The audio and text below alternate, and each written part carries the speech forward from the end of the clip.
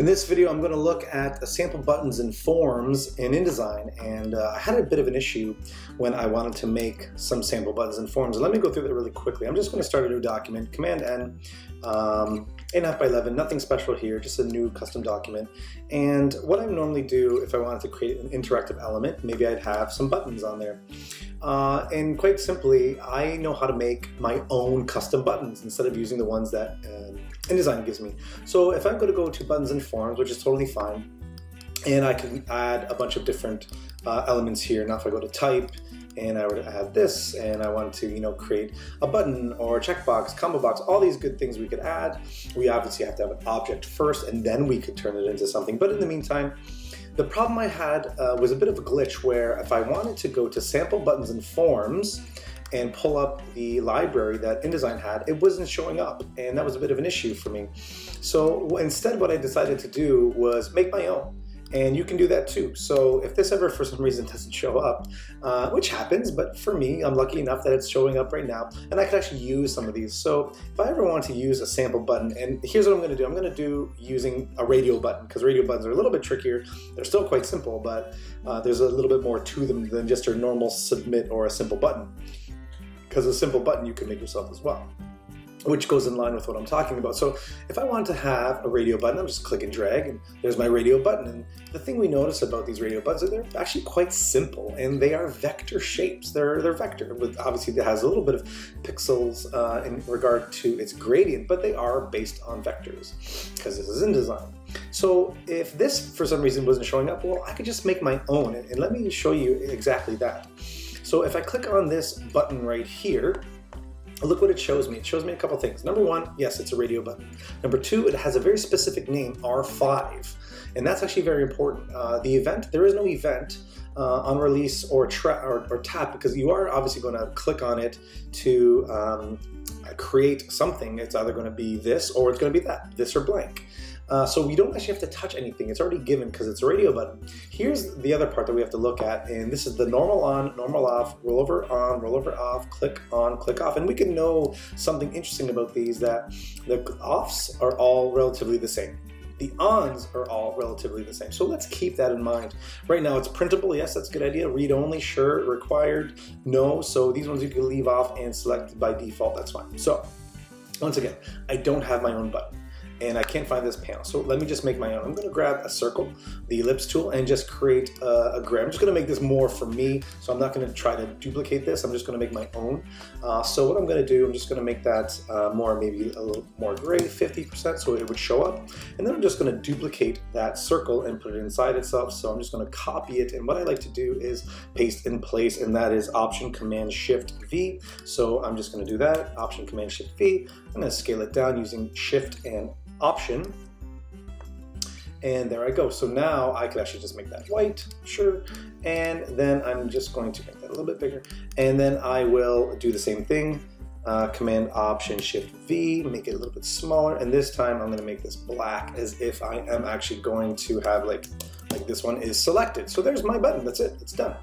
So my button is made, and now that's all I have to do is convert it to a radio button and actually make it a radio button. And then we're going to do some tricks with it a little bit later on. So here is more or less what my button would look like if it was selected. Easy. So what I'm going to do, select that, and now I can go over to Object and Interactive and Convert. So I could convert, make it a button, a checkbox. Obviously some of these would work. I'm going to make it a radio button. So if I convert it to a radio button, all of a sudden, oh, actually, let me undo that. There's a mistake I made. So what I should do, because it's made up of 3 different elements, I need to group it together first. So I'm going to Command G, or you can just go to Object and Group. And now I'm going to go and convert it, start Interactive, and convert to radio button. And we saw what happened there, right? So I had 3 separate objects, and those 3 separate objects were all separate interactive elements, which I didn't want. So I wanted to group them all together. Then I made it an interactive radio button. And look right away, it shows it's a radio button. Yes, let me label this just the way actually InDesign labels theirs. They label R5. So actually, R probably stands for radio. So let me just radio, and let me do, gray or something like that, just to give it a classification. And look what I have here. I have all my appearances that I want to add if I wanted to. That's entirely up to me, which I am going to do, but let me actually just start with those. So here's the interesting thing about this. The radio button actually does have all these different states, which is totally fine, but we just actually really just need two that we're gonna play around with, and I'll show you what I mean. So, and here's the tricky part that we have to kind of wrap our heads around. I'm on the normal on version, so this is normal on. Once I select another version, and I can select all of these just to make sure that I want InDesign to know that I want all these versions, which you don't really need all of them. You know, some weren't selected, but you know, it's just good to have them all on because all the different states to click on, off, roll over, on, off, and then normal on. So the normal on is selected, and that's what it looks like. Great. Well, now if I select normal off, this is now its own version of that button. So anything I do to this button is only on this state. So let me do something here. What I'm going to do is, like, you know what? I don't want that black circle in the middle. I want it gone for the normal off state. Off meaning it's not selected. So that's all I have to do is click on this version of the button, double click inside of that group, and just, I'm going to convert it to white. There we go. Done. Now, if I click on this again, look what happens. The normal on still shows that there's a black circle in the middle, and the normal off has nothing.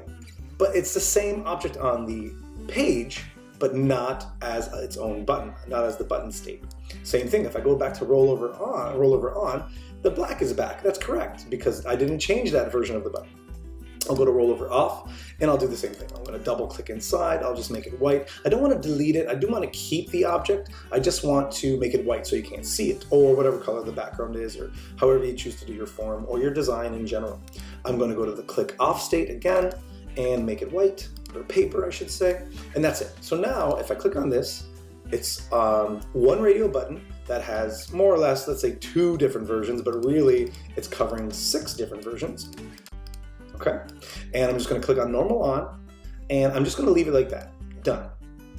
Now I'm aware that I have this other version here, so I just want to show you the difference as I go through them. What I'm going to do with this one now, I'm going to duplicate it.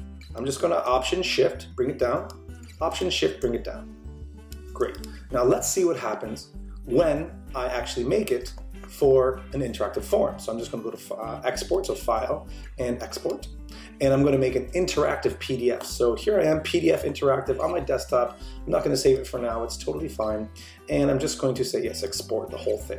So now, just like normal, now I do have one already set. So this was the InDesign version, this is my version. So maybe what I should do, I should add one that already has the black circle on it, that something is already selected. But even in some forms you've seen, nothing is selected. You have to choose to select it. But look at this, just like the InDesign form, if I select one, another one gets deselected. So only one can be selected. Now if I click on my version, so if I roll over, that's what it looks like. If I click on it, there is my circle. It'll show up, and here the same, and that one gets deselected, and here the same. They're the exact same thing. All right, so you just made your own version of your radio button. My computer's just going a little slow, but it does work properly. And that's it. So now you have your own interactive button that you can use. And let's just put this to the side. Now the thing about this is, just like the other radio buttons, if you change the name of the name here, the name of the radio button, say this is R gray 1, and this one is R gray 2, and this is R gray 3. This will allow you to actually choose multiple radio buttons in your form. So once again, I'm going to export, Command E, and I'm just going to do the same thing. And I'll replace my old one and just export it. So unlike this one, this is my one I initially made where I could only select one at a time.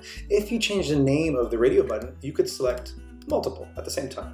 So maybe you have a form where it says you need actually multiple things to be shown and be able to be selected. You could actually have it this way too. So that's how you make your own interactive radio buttons. If you ever had an issue like I did when mine just wasn't showing up, the buttons wasn't showing up, sample buttons and forms, you could just make your own, and they actually work really well. And realistically, if you wanted to be very customized, very creative, original artwork, you can make your own form, your own buttons for your forms, obviously your own submit buttons the same way. It's a really great way to kind of play around with that.